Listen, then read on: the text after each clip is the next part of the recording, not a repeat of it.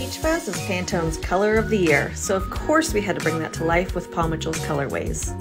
To create this color, I mixed together 2 ounces of instant moisture conditioner, plus 0.15 of red, plus 1 inch of yellow, and 1 inch of blue.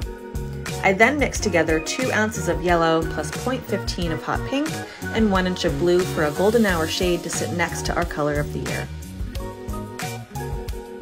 I went in with a block color pattern, alternating between my 2 colors and following the head shape while processing for 30 minutes.